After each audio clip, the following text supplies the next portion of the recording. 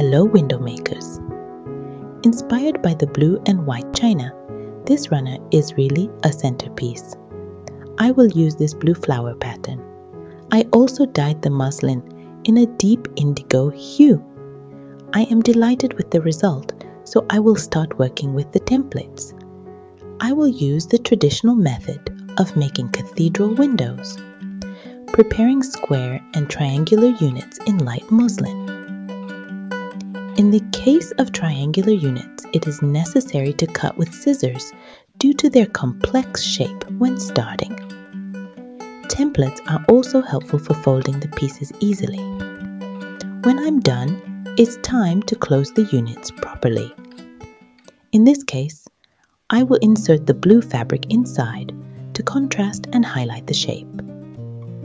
I carefully close the center and the corners, securing everything correctly. If you're passionate about mastering the Cathedral Windows technique and passing it down to future generations, check this course is your go-to guide for diving deep into the world of cathedral windows. Perfect for everyone from beginners to seasoned quilters.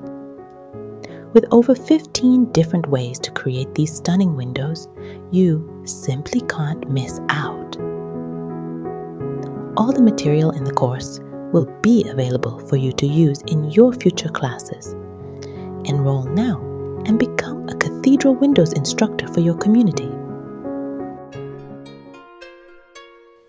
I place each unit until the table runner is formed.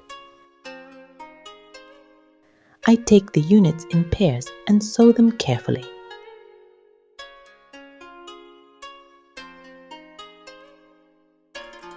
I cut the windows. I put the windows on each frame and I secure them with a pin.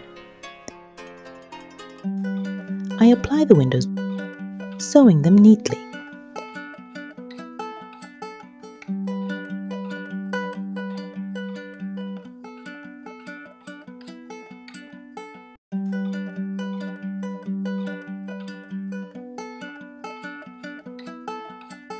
I prepare a piece of muslin for the back of the table runner.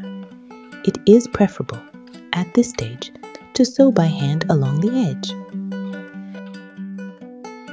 Handmade gifts transmit that magic that you keep with each touch of your hands. Life is intertwined in these pieces of fabric. The time you spend doing the project, your thoughts and feelings while you sew. This is how we give ourselves almost without realizing it. Thank you so much for your time and attention. God bless you.